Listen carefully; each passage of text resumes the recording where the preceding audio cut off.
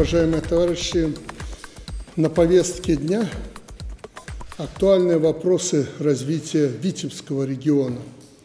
Один из самых горячих – уборка урожая и заготовка кормов, также ряд других, поэтому я позволю себе более обширно обозначить эти вопросы. Месяц назад на селекторном совещании мы обсудили все острые моменты и приняли необходимые решения и по уборке, и конкретно по областям, в том числе и по Витебску. Вместе с тем ряд проблем сохраняется. Свыше трети площадей пока не убраны в Витебской области. Урожайных зерновых существенно меньше прошлогодней, заготовка кормов также ниже уровня прошлого года. Ну, я понимаю, губернатор сейчас скажет, ну вы же видели, как нас засушило. Ну, половину засушило, половину были нормальные посевы. Надо было компенсировать недобор урожая в засушливых районах хорошим урожаем, ну, допустим, в западных районах. Я хотел бы, тем не менее, от председателя облсполкома услышать результаты уборочной кампании, предварительные, потому что уборка хлебами еще не заканчивается. Впереди уборка картофеля, кукурузы и многих других культур. Мы также должны оценить работу агропромышленного комплекса Витебщины в целом. И если Витебщина или другие районы нашей страны чего-то не добрали, зерновыми, колосовыми, рапсом, у нас стоит прекрасная кукуруза. Я предупредил вице-премьера, присутствует здесь и нового министра сельского хозяйства, о том, что тяжелейший и важнейший этап впереди – подготовиться и убрать кукурузу, особенно на зерно. Отличная, как никогда, стоит кукуруза, отличный урожай. И я уверен, если мы все уберем, то мы еще 2 миллиона тонн можем получить кукурузного зерна. Но убирать кукурузу на зерно или на силос – это ваше дело. Не надо гнаться ради того, чтобы только вот получить зерно. Если сформировался хороший початок, то и кукурузный силос будет очень хорош, особенно для Витебской области, для других тоже. Более 3 лет назад издан указ, 70-е. Области оказана весомая государственная поддержка Витебской области. Расчистка долгов, рассрочка обязательств на 15 лет и прочее. Помните это. Помните наш разговор, жестокий, мужской. Результаты работы Витебского АПК мы рассматривали неоднократно, в том числе на выездных совещаниях. Нынешний губернатор Александр Михайлович давал заверение, что рост эффективности будет обеспечен. Ну, понятно, отступать уже некуда. Ни Витебской области, ни Могилевской, ни Гомельской, как и другим. Сегодня мы видим отдельные позитивные подвижки. Сельское хозяйство области в целом показывает положительную динамику в целом. Растут производство молока и удои на корову. Если не будет кормов, то эта динамика обвалится. Это крайне недостаточно. Проблем у нас хватает. Снижается поголовье и производство скота. Не хватает сырья. Не загружены мощности мясокомбинатов. Всего лишь на треть они загружены, мясокомбинаты. Молочные предприятия загружены на 70%. То есть куда расти и есть где перерабатывать сырье, молоко и мясо. Слабая дисциплина расчетов – это недопустимо. Это недопустимо, повторяю, если у предприятия нет денег рассчитаться с крестьянами, с бюджета отдавайте. Сами без зарплаты сидите, но людям верните деньги за поставленное особенно молоко и мясо.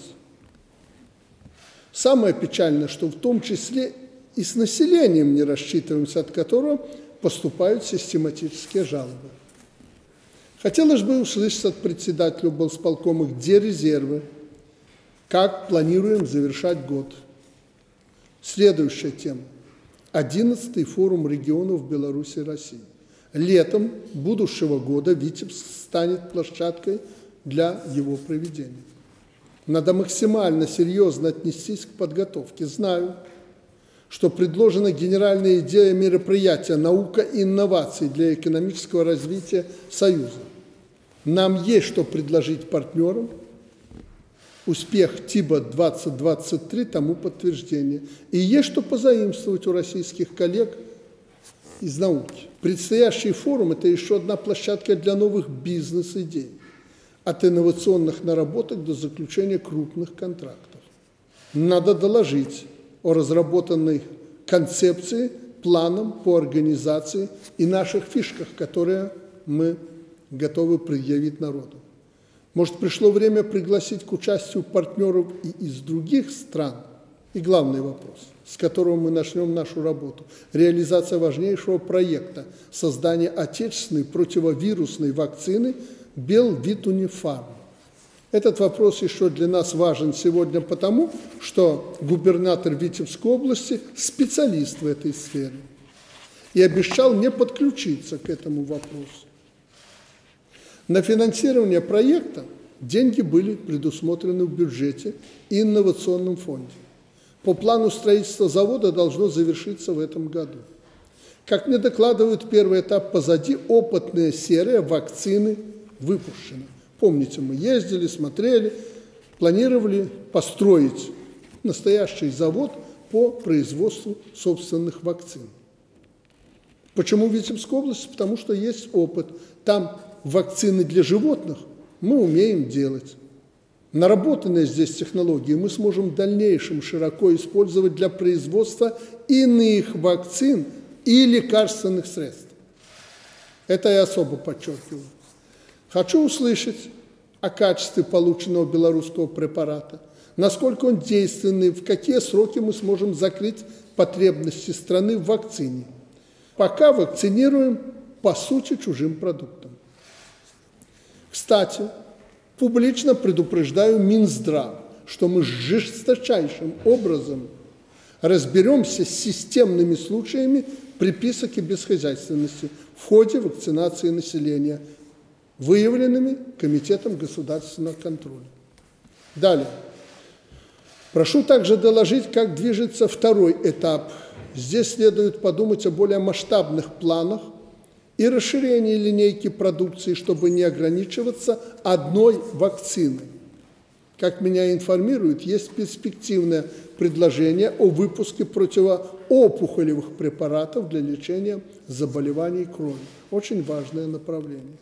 Как эти планы увязаны с выполнением моего поручения о создании биотехнологического кластера? Вопрос крайне чувствительный, именно поэтому я пригласил определенное количество специалистов в этой области.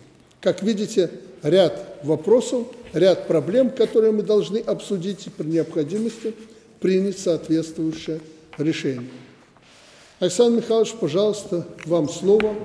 Как докладывалось вам ранее, для защиты страны по всем направлениям биологической безопасности была разработана и утверждена правительством концепция по биологической безопасности. Для достижения поставленных задач в первоочередном порядке определены была задача по укреплению межотраслевого сотрудничества и координации работы всех служб, которые имеют отношение к данному вопросу. После предыдущего доклада что сделано? Значит, на базе рабочей межведомственной группы при правительстве создан институционный штаб, работу которого сегодня координирует Минздрав и Совет. Совет при Совете Министров. Этот орган координационный включает в себя представителей Минздрава, Минсельхозпрода, ветеринарной службы, санитарной службы, эпидемиологов ведущих, Совет Безопасности. И на данный момент его возглавлять будет премьер-министр. Собираться он будет раз в квартал и координировать всю нашу работу. Далее, как было ваше поручение, проработан вопрос создания на территории Витебской области биофармакологического кластера для концентрации именно научной мысли и высококвалифицированных специалистов-технологов для высокотехнологичных производств. Было отработано много идей, множество предложений.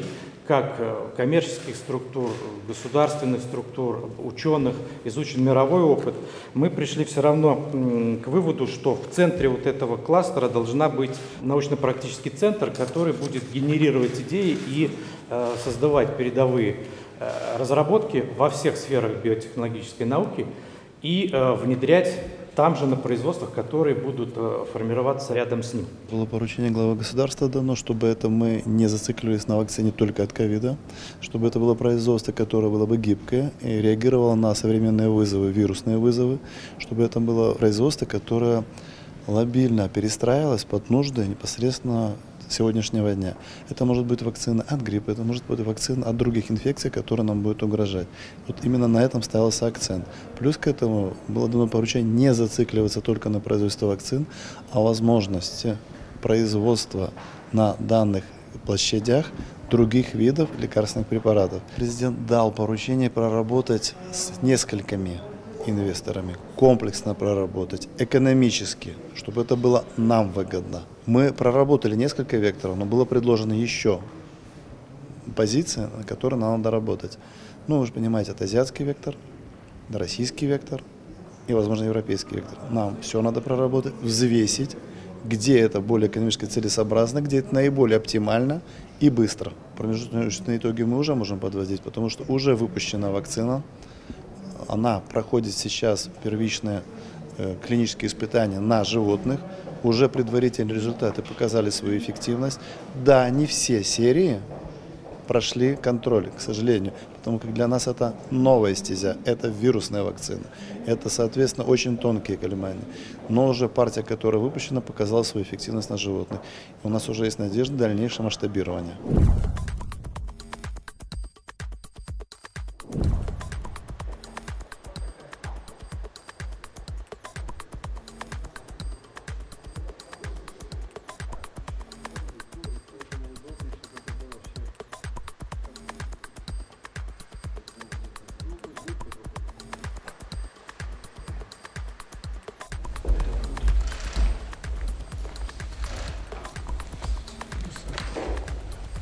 При назначении Александра Антоновича на должность министра мы договорились, что спустя год примерно времени встретимся и обсудим ситуацию в лесном хозяйстве.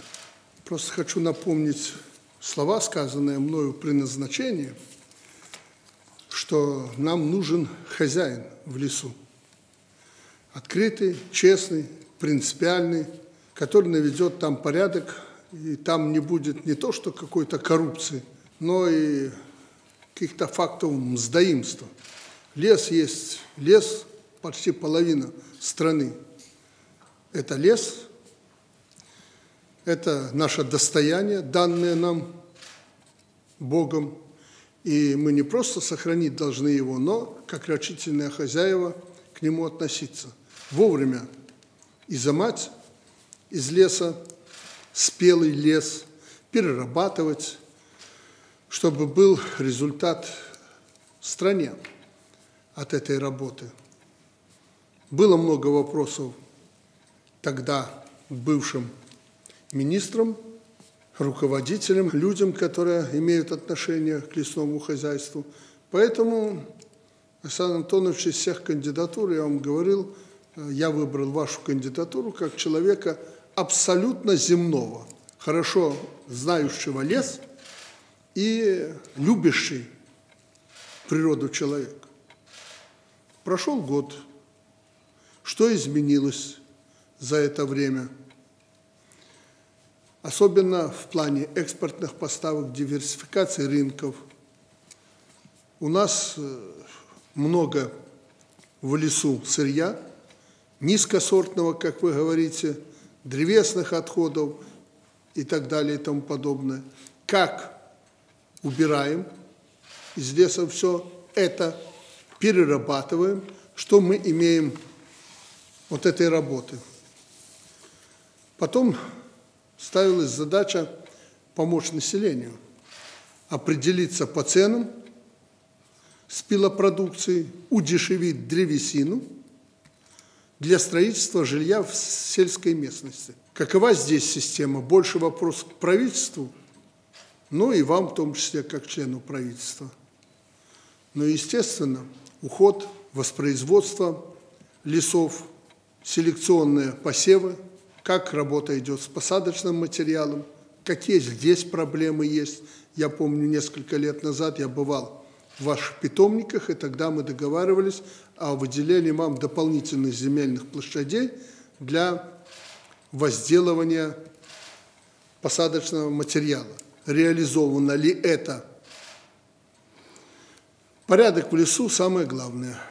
Поэтому, пожалуйста, очень кратко, без всяких самоотчетов, состояние дел и проблемы. Спасибо, товарищ президент. Благодаря вам, политике государства, правительства, работе по переориентации рынков сбыта в условиях санкций, Минлесхоз перестроился с июня 2022 года. Если у нас на экспорт поставлялось, товарищ президент, ежемесячно 60 тысяч кубометров пиломатериала, до санкций мы немножко просели в июле, но у нас, когда вступили санкции, были наработки, и сейчас мы вышли на 77 тысяч кубометров. Это исторический максимум поставки пиломатериалов на экспорт. Если до санкций у нас основной рынок был страны Евросоюза, 56% мы поставляли. Сейчас у нас рынок поменялся. Китай у нас сейчас занимает 52%, если было 37%. Россия берет 6%. И второй игрок – это Азербайджан, 24%. До этого был всего лишь 4%. Поэтому эта ниша, так сказать, заполнена. И самое главное, что мы нарастили и в объемном выражении, как вы ставили задачу и правительству, что в штуках, кубах, тоннах.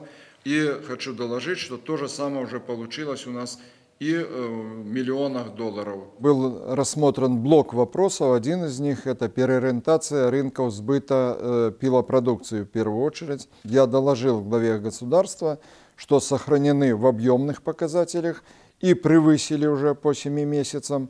Общая за 7 месяцев, это точная цифра статистическая, 90,4 миллиона долларов. Но единственное, что президент подверг критике экономическую эффективность, то есть нужен продукт с более добавленной стоимостью, и в те страны искать новые рынки сбыта, где будет выше рентабельность, будет выше маржинальность нашей продукции, чтобы лучше была экономическая эффективность. Президент очень четко обозначил посыл, что это наш возобновляемый самый ценный ресурс лес, и он должен продаваться с большей добавленной стоимостью. И отдельно глава государства, конечно, очень детально я ему доложил, несколько раз на определенных акценты ставил глава государства. Это как обеспечено население, и именно вот чтобы построить деревянный дом, чтобы в целом построить дом, как приобрести эту продукцию. И поддержана идея создания вот этих торговых площадок, лесной домик под брендом. Президент детально посмотрел и слайды, все это, что было, и поддержал эту идею, и поручение развивать, чтобы мы шли к населению. Но контроль, поскольку там рентабельность до 5%, президент поручил и мне, и комитету госконтроля посмотреть, кто же покупает этот продукт с такой малой, можно сказать, социальной ценой, куда это уходит.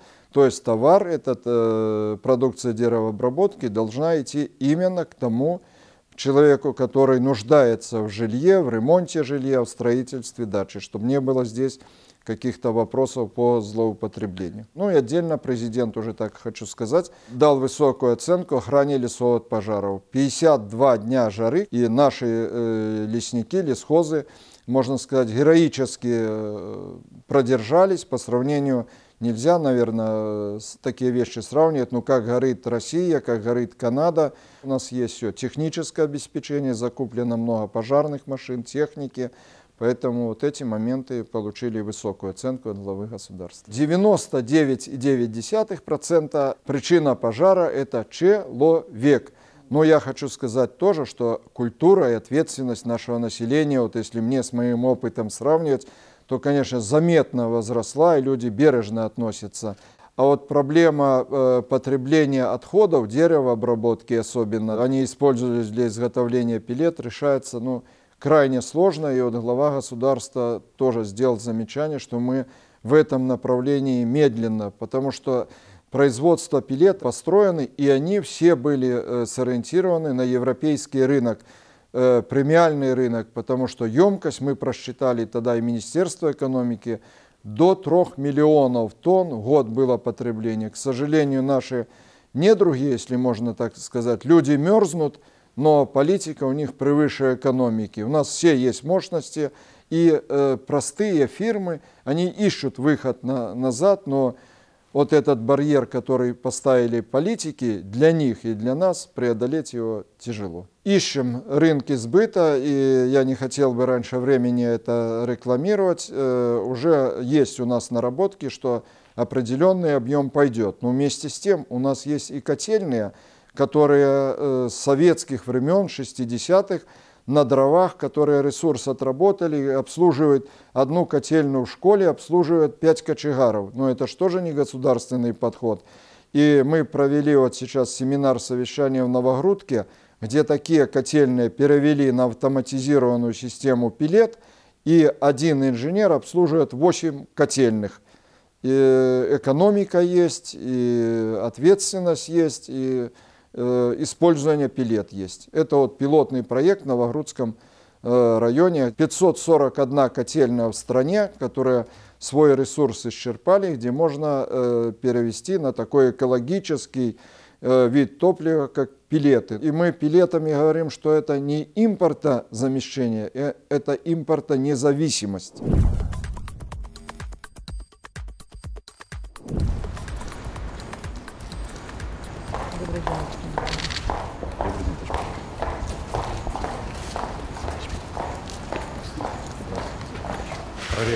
Чем ты похвастаешься? Уважаемый Александр Григорьевич, представляю вам уникальный комплекс для оптического дистанционного зондирования Земли с борта Международной космической станции. Этот комплекс не имеет мировых аналогов, работает в полностью автоматическом режиме, исключает ошибки ручного наведения космонавтов и позволяет существенно экономить время космонавтов во время их пребывания на борту станции. На следующем слайде представлены биопрепараты, которые относятся к 6-му технологическому укладу по признаку генно-инженерной технологии. Вот эти ветеринарные препараты не имеют сейчас мировых аналогов, и они позволяют либо вообще исключить, либо существенно снизить применение антибиотиков при лечении животных. Здесь срабатывает эффект самолечения, то есть препараты содержат собственные защитные белки животных и обладают тройным действием. Дело в том, что в прошлом году, объем реализации этих препаратов уже составил более 1 миллиона рублей. В нашей республике они тоже используются, но 80% сейчас идет на Россию и Казахстан. И вот биологические препараты для растений, это тоже получается на основе генно-модифицированных микроорганизмов, позволяют до 40% увеличивать урожайность сельскохозяйственных культур. В первую очередь томаты, огурцы, лук, картошка, капуста. Разрешите передать слово директору унитарного предприятия Бычковскому Павлу Михайловичу. Александр Григорьевич, вашему вниманию представляются не имеющие в мире аналогов оригинальные противолекарственные препараты для локальной химиотерапии злокачественных опухолей, которые разработаны учеными Белорусского государственного университета совместно с учеными лечебными онкологами Республики Беларусь, производство которых налажено на предприятии МГУ. А также совершенно новые оригинальные лекарственные препараты, которые разрабатываются в рамках государственной программы инвестиционного развития Республики Беларусь. Это противоспаечный, антимикробный и препарат для лечения рака желудка с дисмиром поражением брюшной полости. Все кабинеты спирометрии учреждений здравоохранения Республики Беларусь оснащены нашими спирометрами. Но от лечения и диагностики переходим к здоровому питанию. МГУ разрабатывает более 100 наименований пищевых добавок различного назначения для хлебопекарной, мясной, кондитерской отраслей и производства напитков.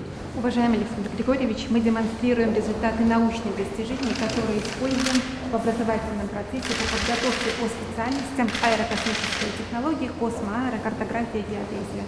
С помощью беспилотника студенты на практических занятиях во время практики сканируют местность. По запросу Генпрокуратуры осуществляют поиск места захоронения жертв геноцида. Такие места обнаружены в районе Уручи и проводят археологические исследования. Но спектр использования беспилотника широкий, да? Широкий, конечно. А какие возможности у него? Сам беспилотник Высота, мы закупаем, время. а вот полезную нагрузку и программное обеспечение, которые необходимы для проведения как научных исследований, так и использования в образовательном процессе, мы уже осуществляем самостоятельно. Можно наблюдать это как носитель полезной нагрузки. Мы разрабатываем какой-то научный эксперимент и, соответственно, вешаем на данный носитель. Он поднимает порядка 7 килограмм, то есть полезной нагрузки в виде каких-либо приборов может быть порядка 7 килограмм. Беспилотники – это вообще большое будущее. Системы контроля, наблюдения, беспилотники – очень большое, поэтому вам не надо останавливаться. Если у вас будет лучше, чем в Академии наук и других у нас, мы будем иметь дело с вами. Совсем недавно мы успешно запустили уже второй спутник, но гордимся мы на самом деле не этим, а тем, что наши студенты активно вовлекаются в процесс с самого начала, с момента проектирования, программирования, испытаний, запуска. Далее мы создаем антенные системы, оптические системы, которые обслуживают спутник на Земле.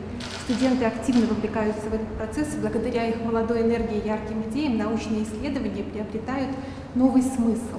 Ну, скоро мы создадим систему связи, но и контроля, наблюдения, и в режиме реального времени будем видеть, что происходит. Двигаясь в ногу техническим прогрессом, мы не забываем про нашу социально-гуманитарную направленность. Учебник по истории белорусской государственности мы уже представляли. А сейчас в рамках выделенного на 23-й год гранта президента ведется разработка атласа белорусской государственности. Кроме того, в представленных учебно-методических пособиях мы отражаем инновационные педагогические методы и технологии, которые способствуют развитию личности, раскрывают ее потенциал, вовлекают ее в активное. Вы смотрели этот фильм? Конечно, товарищ президент. Он прошел обсуждение на Республиканском совете по исторической политике и только после этого получил гриф Министерства образования. Когда вы его издали? В этом году, с этого учебного года, он впервые был опробирован в течение 1 года. Планируем, что уже с 1 сентября этого года аналогичный учебник в доработанном варианте будет для колледжей. И карты готовы относить? Это рабочие материалы. Здесь представлены не все карты. Будет 70 карт, здесь представлено 30 карт. Интересно тоже было бы посмотреть. Очень нужная вещь. Глава нашей первичной организации ПРСМ.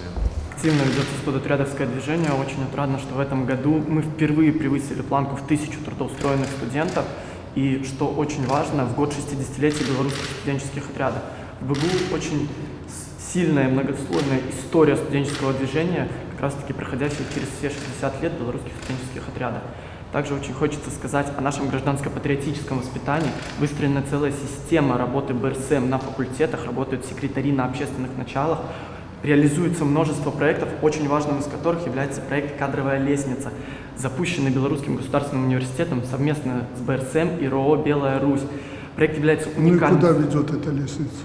«Кадровая лестница» – уникальнейший проект, который готовит специалистов и студентов Белорусского государственного университета для дальнейшей работы в системе государственной службы Республики Беларусь. А уникален он тем, что вместо шаблонных знаний дает возможность для саморазвития, самореализации и созидания студентами. По итогу проекта ребята готовят собственные разработки в различных сферах, улучшающие Республику Беларусь. Уважаемый Александр Григорьевич, проректор по воспитательной работе с социальным вопросом Бакунова Станислава. Это проекты духовно-нравственной направленности. Студенты приобщаются к нашим традиционным белорусским ценностям. Они, вот диалог культуры и религии, по инициативе студентов год народного единства созданы. Знакомятся они с храмами, с культовыми строениями наших традиционных религий. Отсюда они получают и понимают, что самое ценное у нас это институт семьи, традиционные ценности Республики Беларусь, Родина, мама. Вот это религиозное направление отдельно или в рамках изучения культуры, искусства? Оно по инициативе создано студентами Института теологии, который у нас в БГУ, и частично историческим факультетом. А вот это наши проекты патриотической направленности. Этот проект создан в 2020 году, это в 2022 году.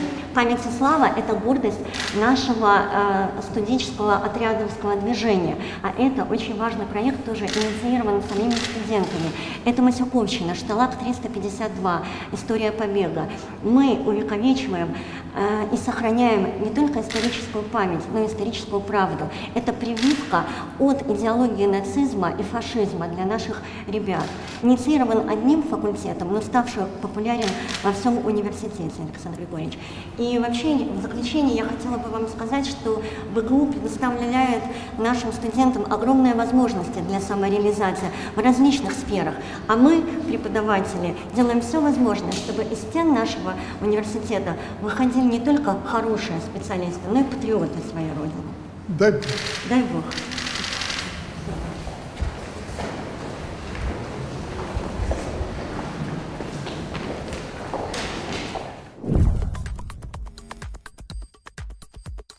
Уважаемый Александр Григорьевич, уважаемые почетные гости, уважаемые присутствующие, дорогие коллеги, для нас сегодня большая честь присутствие вот в такой аудитории главы нашего государства Александра Григорьевича Лукашенко. И в преддверии начала учебного года, я думаю, что мы будем иметь возможность поднять самые актуальные вопросы, которые так или иначе затрагивают и систему высшего образования, и Белорусского государственного университета, ведущего вуза нашей страны в частности.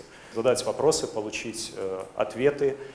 И, в общем-то, убежден, что каждый из присутствующих выйдет отсюда несколько другим с точки зрения и информированности, и, в общем-то, определенного такого целевого устремления, к чему нам всем стремиться. Я бы хотел вас, уважаемый Александр Григорьевич, поблагодарить за то, что вы в очень, не люблю клише говорить, но тем не менее в условиях очень плотного, жесткого графика нашли время уделить внимание и университету, и присутствующим здесь моим коллегам, ректорам. Спасибо большое.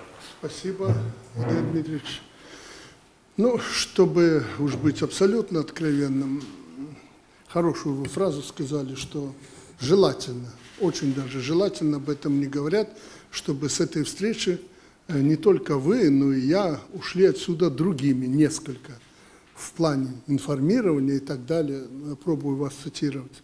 Вы помните, о чем было сказано. Я к этому вас призываю. Давайте, как в советские времена говорили, по-товарищески обсудим все проблемы, которые существуют в системе вузовского образования, даже в системе вузовского образования, поскольку здесь присутствуют все ректоры наших вузов. Если будут какие-то замечания по образованию в Беларуси в целом, буду вам очень благодарен. Сейчас это звучная тема, на слуху. И для меня это одна из важнейших тем, которая должна быть окончательно и бесповоротно обозначена в этом году. Конечно, совершенствоваться будем. Вы, как ученые люди, понимаете, что застывших процессов вообще в жизни не бывает. Будем двигаться в этом плане. Но без образования, а это важнейший человеческий фактор, ресурс, и самое главное для человека, я считаю, это образование. Потом уже здравоохранение, здоровье человека и так далее. Потому что, как-то я грубовато однажды, несколько лет назад высказался, уже не говорю так, но здесь вы меня поймете, что если здоровый человек не образованный, вы знаете, что это за человек. Не хочу повторять это слово. Поэтому образование – это прежде всего. Потом все остальное. Отсюда важнейшее направление и моей работы, и белорусских властей, и в том числе вас, может быть, и прежде всего вас, мы должны в этом году окончательно дошлифовать систему нашу, определить, в каком направлении мы будем развиваться, чтобы ни родители, ни наше общество болезненно не реагировало на какие-то новации в развитии данного направления, данной системы образования. Поэтому я призываю вас в такой откровенной беседе. Если так будет, то я надеюсь, что тоже уйду отсюда другим в плане информированности и принятия дальнейших решений. Это очень важно. Что касается сегодняшнего нашего мероприятия, вот нынешнего, то должен вам сказать, что импульс этому мероприятию был дан Андреем Дмитриевичем, самим ректором. Это с его подачи мною было принято решение собраться сегодня, хотя тема такая очень рабочая, и сразу скажу, что даже и сидящие здесь в первом ряду не все были за то, чтобы я приехал сюда и провел эту встречу, поскольку данное мероприятие будет связано и с обсуждением, я надеюсь, обсуждением некоторых персоналей, возможно, кадровыми какими-то новациями, перестановками и так далее. Вот поэтому я призываю вас к абсолютной открытости. БГУ – это не просто университет, как вы говорили, клише, но тем не менее это так. Это история, это будущее страны. Вот мне дали справочку, рожденный в годы становления белорусского государства, он стал олицетворением научной и производственной мощи современной Беларуси. То, что вы делаете, это топ-проекты. Я знал, что вы этим занимаетесь, но не думал, что вышли на такой высокий уровень. На это мы обратим очень серьезное внимание, если в этом ваша будет нацеленность и необходимость наших промышленников, тех людей, которые делают конкретный товар благодаря вашим научным изобретениям. Хотя кое-что вы уже, и не кое-что, а значимые вещи сделали. Особенно космос, беспилотники – это будущее. И сегодняшний конфликт в Украине показывает то, что это будущее. Вы, наверное, заметили, что я недавно встречался с бывшим руководителем Роскосмоса, добрым другом моим, Дмитрием Рогозиным. Он много чего мне рассказал, много еще покажет, расскажет. Если у вас будет интерес к чему-то, может быть, даже закрытым каким-то вещам, этот человек с удовольствием поделится с нашими специалистами, с нашими учеными. Может быть, это вам поможет двигаться в нужном направлении. Я смотрю, руководитель Академии наук присутствует, Владимир Григорьевич. Я уже им сказал, что ребята в области космоса, беспилотников, может, электромобилей будут вам серьезными конкурентами. И мы эту конкуренцию будем поддерживать. В модернизацию вложены, как вы знаете, колоссальнейшие государственные средства. И, естественно, эти средства должны работать на благо нашей страны, на благо социальной сферы. Что греха таить, до меня доходит различная информация и о процессах, происходящих в последнее время в ВУЗе. Они меня настораживают, тем более я помню 2020 год, где вы блестяще себя показали, но я вам никаких замечаний не делал. Наверное, вы это заметили, не критиковал вас. Я полагал, что вы же продвинутая часть нашего общества, и вы сами со временем оцените все то, что вы здесь натворили. Или наши воспитанники, наши дети, прежде всего, да и преподаватели отличились. Что тут говорить, если уж откровенно. Поэтому любые негативные тенденции, даже самые маленькие, в самом начале своего развития эти тенденции меня настораживают, негативные. Поэтому и администрация президента изучала работу Белорусского государственного университета, были проведены и открытые, и закрытые встречи и беседы. Думаю, что с большинством из вас получили мы информацию определенную, потом БИСИ, Белорусский институт стратегических исследований, Национальная академия наук, другие государственные органы очень внимательно изучали ситуацию в Белорусском государственном университете для того, чтобы, принимая решения, а мне придется их принимать, не было никаких ошибок. Указывались во множественных докладах на мое имя ряд существенных проблем функционирования университета, основной из которых, цитирую, является непродуманная кадровая политика руководства, недостаточная вовлеченность ректората в административную работу, прежде всего ректора. Это цитата. Это пока не мое мнение. Это отмечается в части кадровых назначений, организации идеологической воспитательной работы с коллективом и студентами. Так это или нет, у вас есть полная возможность меня убедить в обратном, пока я в этом еще не убежден. Вывод, к которому пришли ответственные лица, в том числе администрации президента, это орган, который прежде всего занимается кадровыми вопросами. Вывод: децентрализация, опять цитата, управленческой вертикали и слабая сплоченность трудового коллектива чреваты потерей управляемости вузом и утратой лидирующих позиций научных и образовательных сферах. Услышали. В то же время было поручено правительству провести аттестацию ректоров всех вузов страны. Результаты, откровенно вам скажу, неутешительные. Отдельные ректоры почивают на лаврах, делегируя свои управленческие функции заместителям, занимаются публицистикой, выполняют исключительно представительские функции. Естественно, это недопустимо. И позволить этого я в стране не могу. Особенно сегодня, когда открылось столько возможностей для популяризации отечественного образования среди дружественных и заинтересованных стран.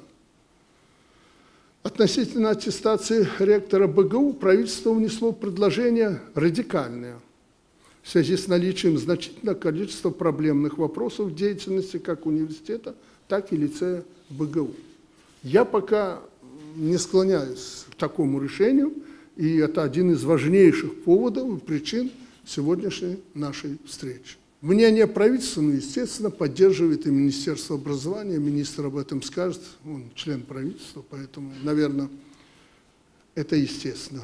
Вроде бы все понятно, если формально-бюрократически к этому относиться, и вроде бы обсуждать, на первый взгляд, здесь нечего, но я вам сказал уже, что в современное время, в наше время, когда мы многое поняли и осознали, подавляющее большинство нашего общества с бухты-барахты кадровое решение принимать, особенно в ведущем вузе страны, неприемлемо. Поэтому давайте начнем с оценки ситуации в Белорусском госуниверситете. Пожалуйста, Андрей. Уважаемый товарищ президент, уважаемые участники совещания. Сегодня система профессионального образования направлена на подготовку специалистов, отвечающих потребностям белорусской экономики. БГУ является ведущей научной организацией. Сегодня каждая пятая докторская и каждая шестая кандидатская диссертация выполнены в Белорусском государственном университете. Для этого в университете создана мощная научная инфраструктура, в которую входят 12 научных институтов и инновационных предприятий, научно-технологический парк, Центр трансфера технологий. Ученые физики БГУ являются соавторами открытия бозона Хиггса на Большом адронном коллайдере. Свыше 30 лет университет участвует в проведении космических исследований на Международной космической станции. Созданы и выведены на орбиту 2 наноспутника Земли. Разработаны более 150 наукоемких комплексов технологического оборудования мирового уровня. При всех успехах есть и проблемные вопросы. Закрываются филиалы кафедр на высокотехнологичных предприятиях. Сокращение за последние 4 года на 1/4. Это можно объяснить, конечно, объективными причинами, однако новые филиалы практически не создаются. Как следствие, недостаточные объемы научных работ, которые выполняются по заказам предприятий, 15% от общего объема финансирования научных исследований. Сегодня в БГУ обучается 24 тысячи студентов, а это каждый 10-й в стране. Финансирование университета проводится в приоритетном порядке. Считаем, что первоочередными задачами для БГУ является определить стратегию развития университета как главного научно-образовательного центра, а также выстроить кадровую работу управленческого персонала из числа известных ученых-педагогов. Возможности для этого есть. 5 академиков, 11 член-корреспондентов, свыше 200 докторов наук. БГУ должен быть во главе совместно с учеными Национальной академии наук Беларуси сопровождения и кадрового обеспечения ряда высокотехнологичных отраслей экономики, задавать вектор их развития. Уважаемый Александр Григорьевич, безусловно, сегодня по ряду направлений Белорусский государственный университет занимает лидирующие позиции в национальной системе образования. Но нельзя не видеть ряд и нерешенных вопросов, решение которых в первую очередь зависит от работы ректора и его команды. Доклад окончен. Нельзя не видеть, вы сказали. Проблем в работе университета. Ну так перечисляйте их. И желательно персонифицировать. Да, ректор за все отвечает, но у нас же... Сколько проректоров у вас? 6. Ни в одной структуре государственной я не позволяю иметь столько заместителей. Поэтому 6 проректоров тоже несут определенную ответственность. Ниже у вас по структуре деканы? Деканы факультетов, руководители управлений, там, учебного, научного толка, ну и ниже. Деканы это центровые, это главные лица, от которых зависит вообще все в университете. Поэтому вот оно руководство. Поэтому, если есть претензии к вузу, вы их перечислите, и желательно, как министр, чтобы вы назвали, кто же за этим стоит. Как я сказал, 3 столпа работы университета – это наука, образование, воспитательная идеологическая работа. Сегодня, без сомнения, Белгосуниверситет является ведущим научным центром. Я об этом сказал, об этом свидетельствуют показатели и по количеству защит. Но если сравнить показатели с 2019 года и на сегодняшний день, мы видим негативную тенденцию. Да, наверное, можно найти какие-то объяснения, которые связаны с ковидной ситуацией, с текущими санкционными задачами, но вместе с тем мы прекрасно понимаем, сегодня открылись рынки взаимодействия с Российской Федерацией, с Китайской Народной Республикой, и более того, сегодня в большей мере Белгосуниверситет должен работать на внутреннее импортозамещение. В этой связи я хотел бы отметить, что практически весь проректорский корпус за последний год был изменен, и в том числе одна из причин смены проректорского корпуса была, конечно, и проблемы, и пробелы в тех направлениях работы, которые они курируют. Андрей Иванович, ну, чтобы мы понимали, первая претензия – это провал в чем? Это не провал, а это негативная тенденция по сравнению за последние 4 года в научной сфере. Связь с реальным сектором экономики и, соответственно, вопросы выполнения заказов по заказам предприятий. То есть тенденция, которая может привести к тому провалу, который... Именно так. Сегодня провала нету. И мы говорим о том, что, конечно, мы не можем допустить этого провала, но обратить внимание на существующие тенденции мы просто обязаны для того, чтобы университет развивался как ведущий научный центр. Потому что если сегодня мы допустим то, чтобы БГУ негативно развивалось, это фактически якорь вниз для всей системы высшего образования. Мы отдаем себе в этом отчет. Глава администрации президента, я вам уже сказал, идеология, кадры. Пожалуйста. Спасибо. Уважаемый товарищ президент, администрацией изучены отдельные аспекты деятельности Белорусского государственного университета. При этом, как вы заметили, использовался значительный спектр форм, методов, инструментов, проведен ряд бесед с руководителями, преподавателями, в том числе, которые действительно присутствуют в этом зале. В своем выступлении хотел бы остановиться на некоторых проблемных вопросах, упущениях, может быть, отдельных сложностях в проведении кадровой, идеологической, воспитательной работы вуза. В целом, в кадровой политике БГУ присутствуют элементы бессистемности и нечеткой координации. И притом отдельные проблемы носят хронический характер. Отсутствует системная работа по подготовке кадров высшей научной квалификации. Вузу необходим сегодня крепкий резерв руководящих кадров. Однако его состав не пересматривался с 2019 года. Системный подход также отсутствует в организации идеологической и воспитательной работы. Таким образом, в деятельности руководства БГУ имеется ряд серьезных недоработок, которые при сохранении текущего положения дел могут привести, как уже было сказано, к утрате вузом ведущего университета страны. В качестве первоочередных шагов по стабилизации работы университета видится следующее. Первое – выстраивание стратегического курса развития вуза. Второе – формирование сильного ректората и управленческой вертикали. Третье – мобилизация, как бы это, может, не банально звучало, имеющегося кадрового потенциала университета на решение состоящих задач в сфере образования, науки и воспитания. Четвертое – переформатирование идеологической воспитательной работы через вовлечение всех категорий обучающихся в конструктивные инициативы. Товарищ президент, доклад закончен. Вопрос стоит ребром. Вы можете управлять вузом и решать те проблемы, о которых говорил министр, или нет?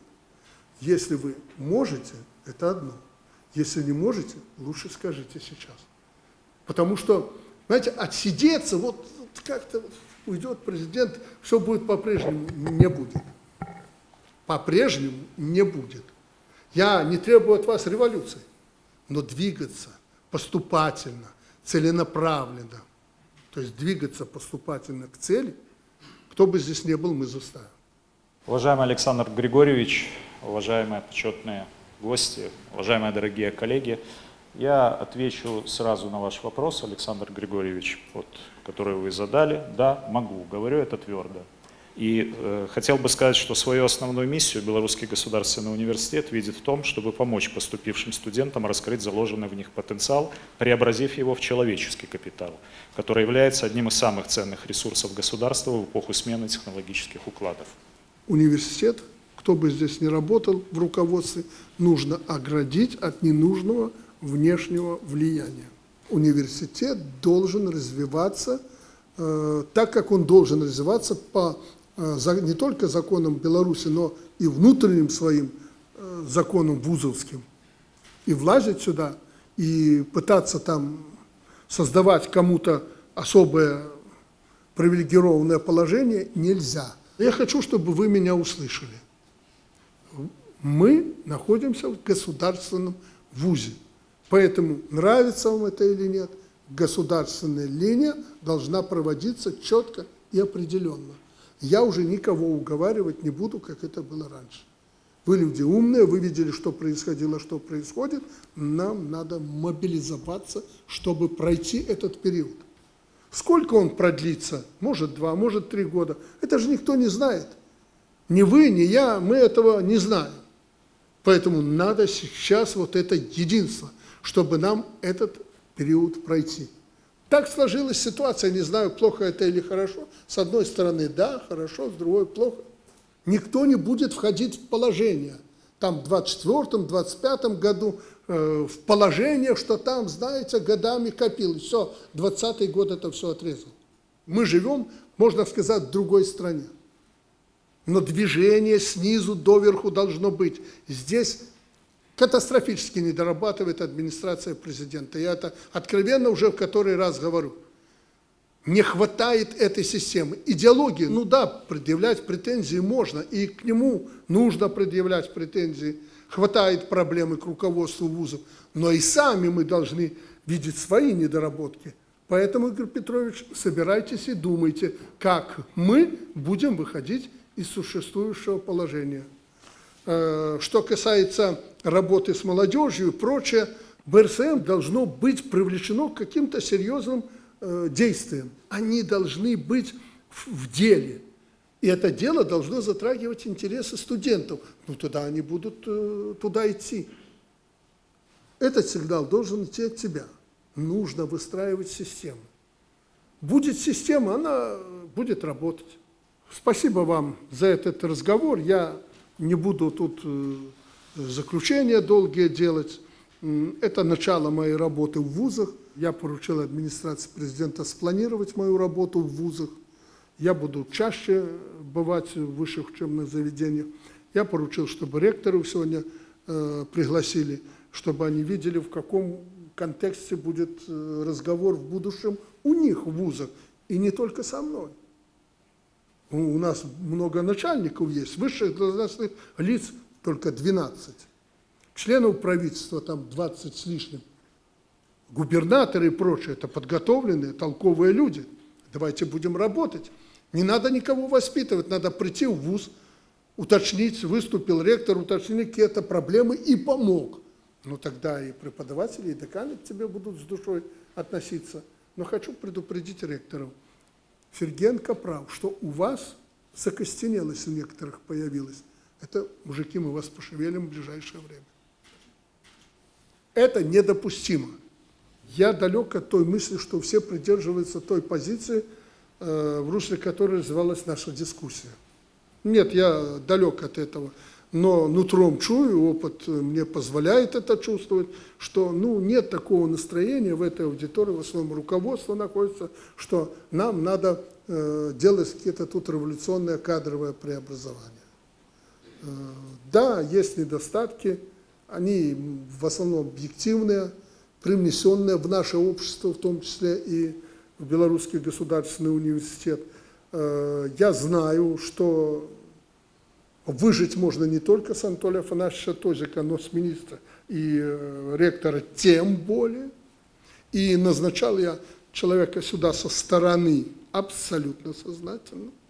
Абсолютно, потому что не мною придумано, если нет прилива новой крови, система может погибнуть. Поэтому, исходя из этого, мы подбирали молодого, видного, симпатичного человека, который должен прийти в БГУ, непростой вуз, но очень важный. И вы же заметили, что я же его с Запада взял. Я не побоялся, что он там на Западе, где у нас немало было проблем.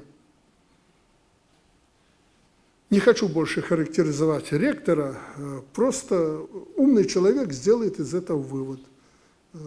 Но, Андрей Иванович, контроль будет серьезный. Как и за всеми. Вот события в БГУ меня подтолкнули к тому, что я сам отошел от вузов. Мне надо было чаще работать с ректорами, с проректорами, деканами, бывать в вузах. Но обстоятельства так складывали, что вроде бы, можно сказать, не до этого было. Это неправильно. До этого. Здесь будущее нашей страны. Здесь будущее руководители, элита. Здесь вообще специалисты. Без специалистов не может страны. Поэтому здесь будущее. Я сделаю из этого выводы, и мои подчиненные в том числе. Я вас очень прошу, не подведите. В данном случае я не считаю достаточно наличие фактов для того, чтобы вмешиваться в кадровую политику в университете и принимать какие-то решения, радикальные решения по руководству университета. Думаю, что данный наш разговор во многом экспромта тут хватает, но он был полезен для нас всех, и для вас, и для меня. Сделайте, пожалуйста, все присутствующие из этого нашего разговора соответствующие выводы. И нацельтесь на то, чтобы давать результат. Как это делать? Не мне вас, вы лучше знаете меня. В ЮАР завершился саммит БРИКС. 22 страны подали свои заявки, их рассматривали. В общем-то, по итогу 6 государств присоединятся к этой организации уже с 1 января следующего года. Получается, что усилится эта организация новыми силами с разных континентов. И вот на Западе напряглись очень сильно эксперты, лидеры общественных мнений, СМИ выходят с такими заголовками, мол, о том, что западная гегемония наконец-то заканчивается. Что думаете вы? Я думаю, что западная гегемония пока не заканчивается, но это сильный шаг в этом направлении. И там не только СМИ, Алена напряглись и прочие эксперты, там политики самого высокого уровня напряглись. Есть о чем думать и есть над чем задуматься. Это очень сильный шаг к многополярному миру. Но, если вы помните, я когда-то выступал на ШОС и отмечал, что многие из прогрессивного человечества повернулись в сторону ШОС. И нам бы не опоздать, нам надо подтянуть эти силы, чтобы сделать мощной эту организацию, чтобы появился этот центр силы.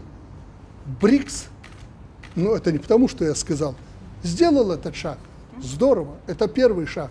А дальше, глядишь, там какие-то расчетные единицы, валюта появится. Они же этого боятся больше всего, особенно американцы, которые верховодят. Они понимают, что завтра доллар отберут у них, грубо говоря, появится новая валюта, и гегемония закончится. На дурницах в Беларуси говорят, жить уже не получится. Придется на эти доллары не просто печатать их круглые сутки, а их надо будет зарабатывать, как это делаем мы и весь мир. Поэтому в этом направлении шаги сделаны. Я человек радикальный в этом плане, всегда говорю, надо, чтобы были шаги более решительные. Но в то же время начинаю думать, что, может быть, в силу разных подходов, мнений и прочее, и не получится сделать более радикальные шаги. Но главное не остановиться, надо двигаться в этом направлении. И хорошо, что вот Китай и индусы же не против были, хоть их там обхаживают американцы, они в этом направлении подвинулись. Это почти половина населения. Не зря Нарендра Моди сказал, что в ближайшее время это будет экономика номер один по своему развитию. Да, так и будет. Она уже в этом году демонстрирует высокие темпы, уже подтянулась к Китаю. Так что хотелось бы, чтобы появился вот этот центр альтернативный, чтобы многополярность эта появилась, за которую мы ратуем уже сколько лет. Многополярность, многополярность. Некоторые раньше боялись это выговаривать. А я впервые сказал это лет 20 с лишним тому назад в Китае, будучи. Нам нужен многополярный мир. Поднимите документы, посмотрите.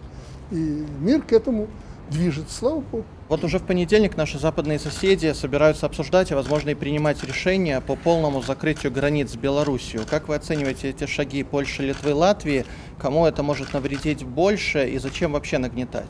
Вот Литву, Латвию я не совсем понимаю, но хотя, скорее всего, вы правы, что они вот в этом тренде бегут впереди паровоза, чтобы только не попали под него. Ну, хотят показать, выпендриться хотят. Ну, это же боком вылезет.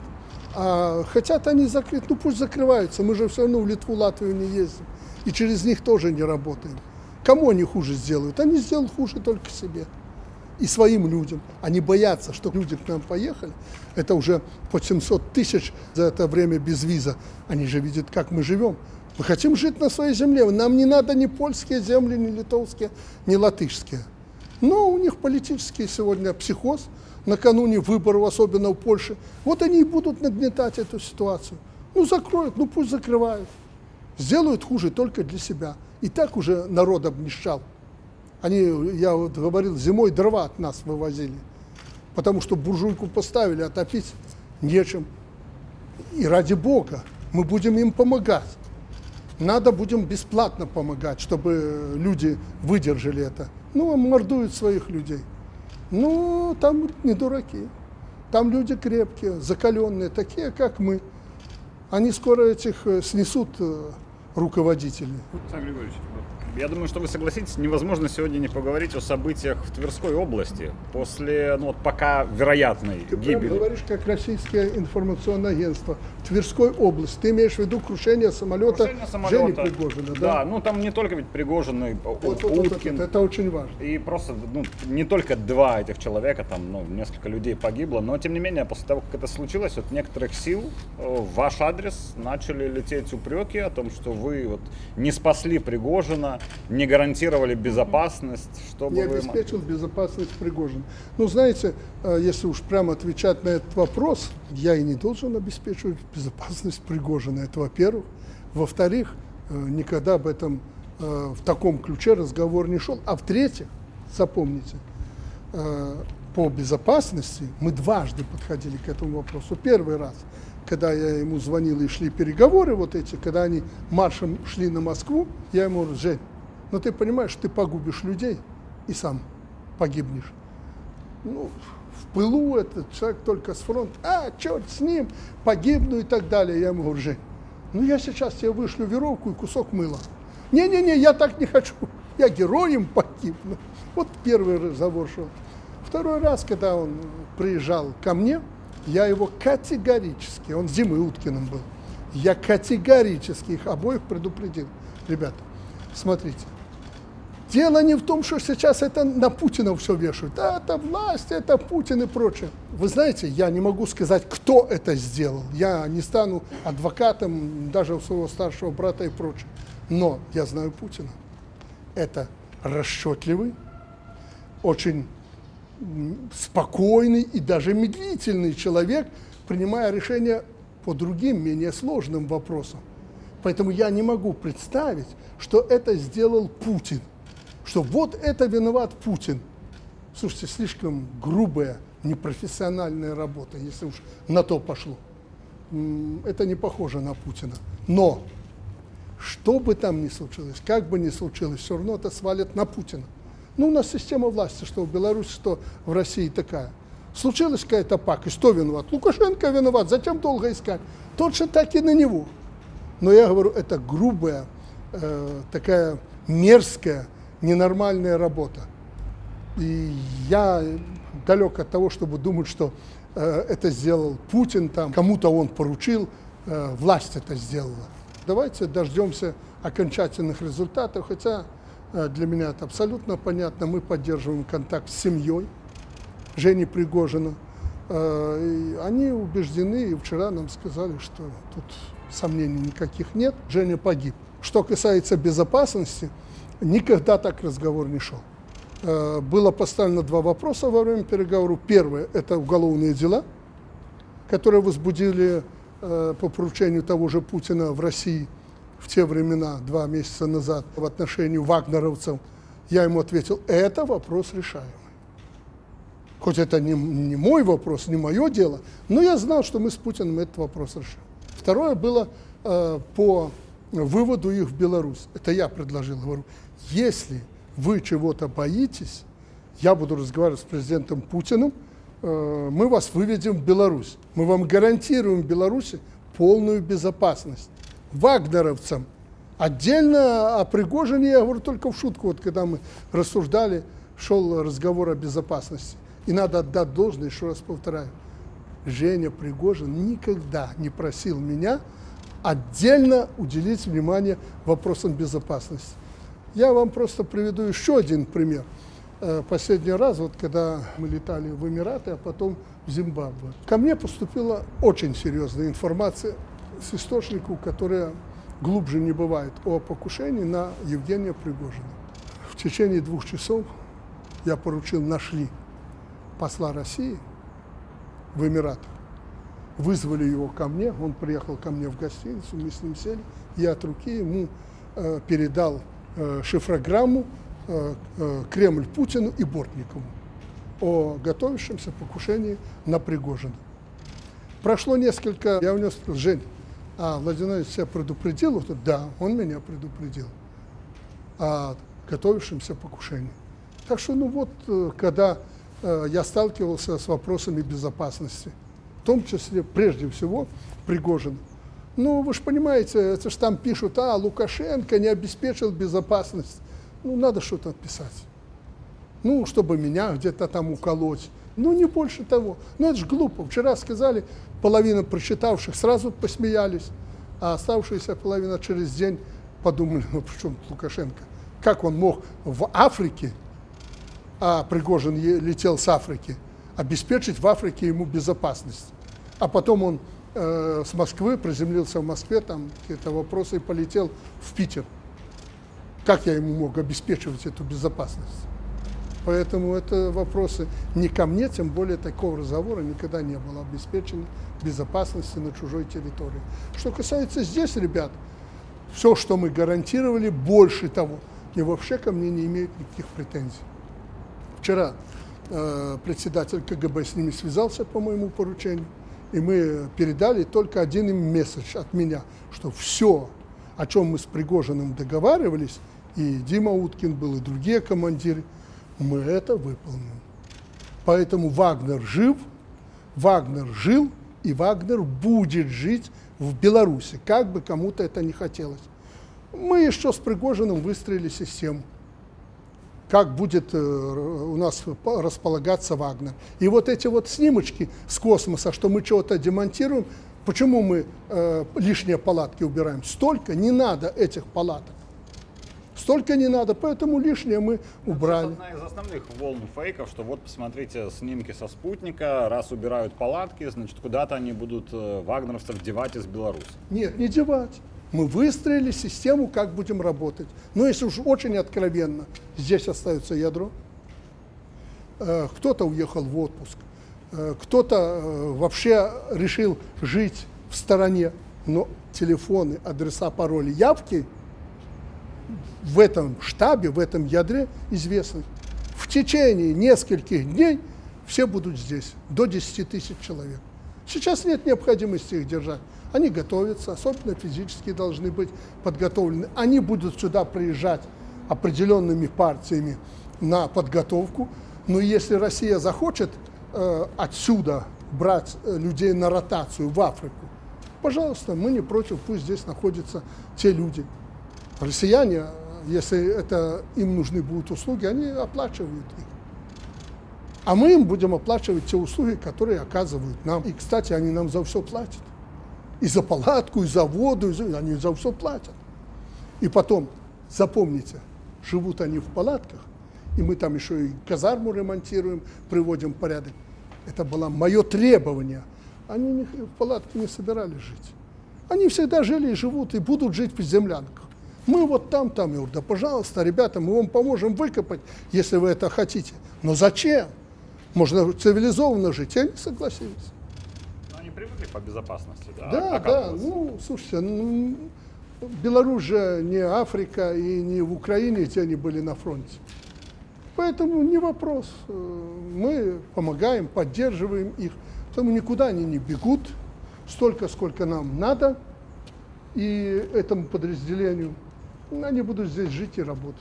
Свое обещание мы выполним. Условия они знают. Александр Григорьевич, очень серьезный такой бэкграунд у этих парней, да, они суровые бойцы, суровые воины, понятно, и африканские. Это вам Гигин больше расскажет, он их видел на фронте, не только их. Это, конечно, люди войну прошли, да, воюют до сих пор. В Африке, понятно, очень такой серьезный кейс, они там поработали капитально, да, вот истории, которые там тоже известны с золотом, с нефтью, с газом, ну, серьезные бойцы, скажите, вот этот момент вас не напрягает в них? Что, золото, нефть? Нет, вот такая боевитость этих... Так, а зачем нам другие? Которые будут... Других у нас хватает. Ну, есть же люди, которые, знаете, там, вот взяли себе, как бы, сидим как на пороховой бочке теперь с этими товарищами. Ну нет, я не сижу на пороховой бочке, я искренне вам говорю, нет такого настроения ни у кого. Тем более, я же смотрю за нашими военными. Ну, знаешь, как-то вот приехали, тут нас учат с удовольствием, спецподразделения, силы специальных операций. Они с большим удовольствием впитывают все, что они говорят. Они не только меня убедили, что другая война, и мы к ней должны быть готовы. И они это нам все показывают. Отторжения нет, вот что меня удивило. Наши военные губу не раскатали. Всякое может быть, поэтому берут, впитывают все. И я опасался, думаю, ну, знаете, читал же ваши эти и других журналистов, ваших коллег, писания. Это зэки, это такие, это сякие. Слушайте, такое мнение о них. И через дорогу бабушку переведут. В магазине, говорит, сдачу не берут там и прочее. Удивительные люди. Железная дисциплина. Вот те, кто сейчас у нас расквартированы, железная дисциплина. Ну, слушай, волков боятся в лес не ходить. Мы же их держим не ради удовольствия здесь, а ради пользы. Ну и систему же выстроили так, чтобы все было под контролем. Не переживайте. За Вагнер не переживайте. Пусть переживают, кому надо переживать. Вы упоминали слова Моровецкого о том, что там без Пригожина Вагнер станет еще опаснее. Как вы относитесь к тому, что Беларусь, белорусская тематика, там вагнеровцы, там снова они пытаются с этим забором, которые выстроили вдоль границы, тактическое ядерное оружие стало главной новостью в ходе польской политической борьбы. У них вот Беларусь сейчас на первых полосах. Или это местные политики так пытаются манипулировать общественным мнением, или они действительно верят в какую-то угрозу, которая исходит? Уважают, считаются. Население об этом говорит, приходится реагировать. Вы как политик это прекрасно понимаете. Люди говорят, куда денешься, надо реагировать. А что они сегодня скажут, что они зря стену построили? Поляки им, руководство Польши, им не скажет, что эта стена не помеха для мигрантов. Для меня тоже это удивительно. Ни одного мигранта, которые решили пройти в Польшу через стену, стена не задержала. Весьма ответственно вам об этом говорю. Если мигранты хотят туда пройти, они проходят. Они сюда выкидывают просто не только трупы, а иногда и живых людей сюда выбрасывают и стараются не пустить. Слушайте, через сутки они там. Они не в Беларусь пришли. А если уж говорить о мигрантах, ну так ты любишь, вот это правильно у тебя тема. Напомни им, ведь не мы же создали эту волну. Они же отказались с нами сотрудничать. Центры эти строить, там финансировать и так далее. И против нас ввели санкции. И я тогда говорю, слушайте, что вы безумцы? Вы ввели против меня санкции, я вас буду защищать от мигрантов? Ну так ловите их там. Меркель же их туда в свое время позвала, они это помнят. Ну и другие причины. Мы абсолютно невиновны в том, что эта волна мигрантов пошла. Она была меньше через Беларусь, если бы не было войны в Украине. Они и там ходили в Европу через Украину, когда не было этой войны. За большие деньги ходили через Украину. Сейчас не ходят. Сейчас осталось вот это окно. Мы с них мзду не берем. Но мы воевать за Европу и рвать на себе одежду не будем. В связи с той политикой, которую они проводят. Ну а что касается белорусской тематики в Польше, поляки должны понимать, причина только одна. Им надо внешний какой-то враг. Беларусь, Россия, вот это враг. Надо объяснить народу, почему эту стену построили. Это же на референдум вынесли вопрос, и не вынесли, строить или не строить, а будем сносить или не будем. Ну, слушайте, умные, я считал, что там у власти умные люди. Ну, такой вопрос внести на референдум, ну, это идиотизм полный. Они что, поляков за идиотов считают? Сразу же поляки оценили этот поступок. Поэтому им надо сегодня эта тема. Почему надо? Потому что на устах у поляков Беларусь, Беларусь, Беларусь.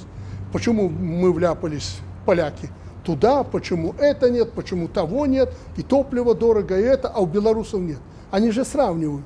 Поэтому нас надо опустить. Они на этом коне белорусском хотят вскочить в парламент там и победить.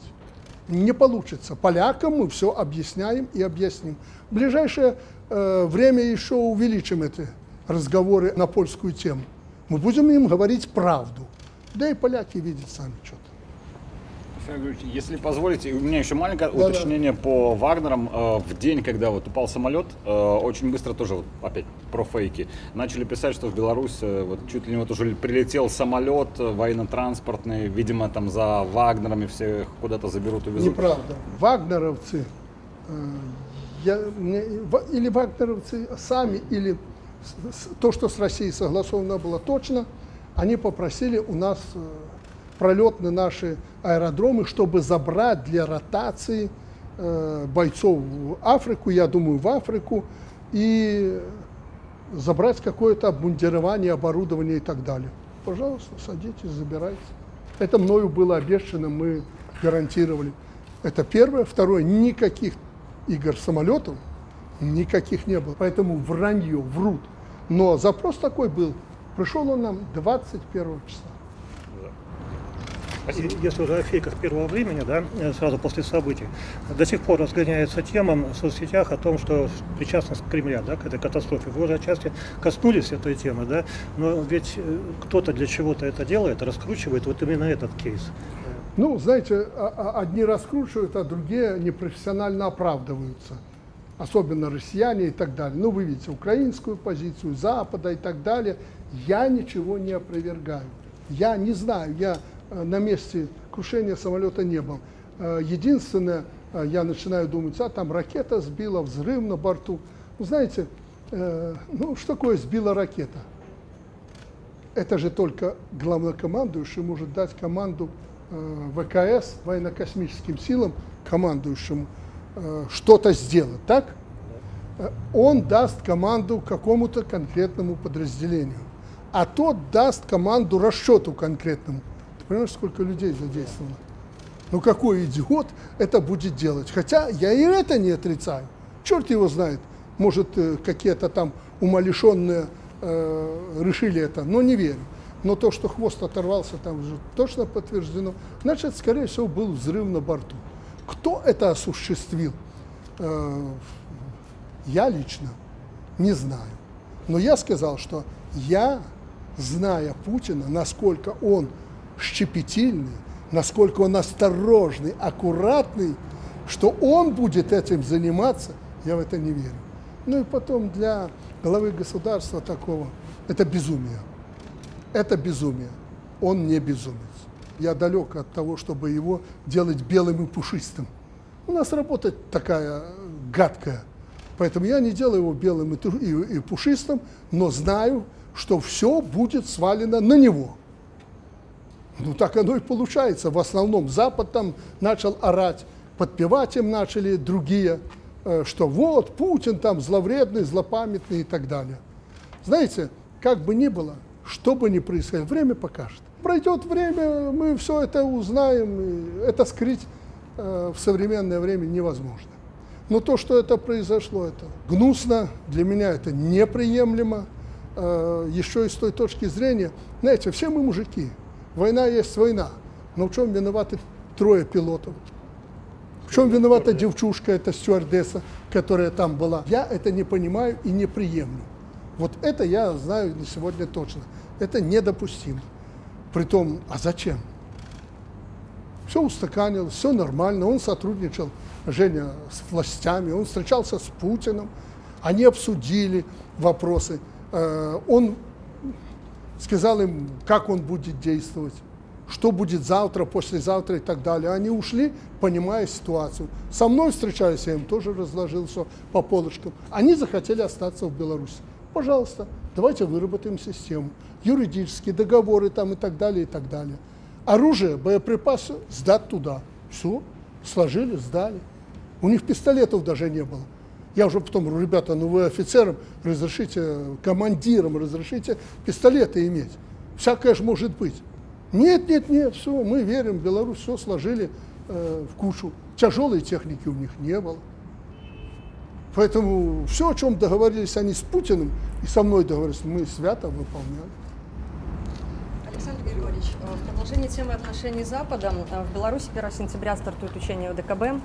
Кроме желания отработать вопросы коллективной безопасности, Западу нужно рассматривать это как какой-то особый сигнал, и если да, то какой? Да нет, я, честно говоря, даже в детали не вникал этих учений, но в нынешней ситуации, чтобы не нагнетать обстановку и ситуацию, там нет такой боевой составляющей. Там будут небольшие подразделения некоторых стран ОДКБ, которые будут отрабатывать в основном штабные вопросы и тактику, и стратегию на будущее. Поэтому все они знают, мы же их заранее предупредили, но будут использовать. Вот там Путин с Лукашенко опять в Беларуси чего-то замыслили и чуть ли не готовят наступление на ту же несчастную Польшу. Ничего подобного. Никакого наступления, мы отрабатываем обычные вопросы, которые были давно спланированы. Поэтому и вам, и тем более им переживать за это не надо.